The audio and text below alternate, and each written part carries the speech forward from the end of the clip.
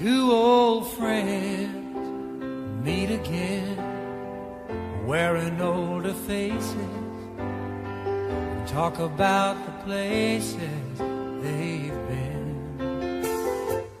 Two old sweethearts that fell apart somewhere long ago.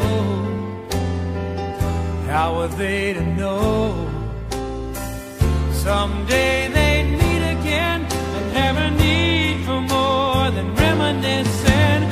Maybe this time it'll be love and they'll find maybe now they can be more than just friends. She's back in his life and it feels so right. Maybe this time love won't end.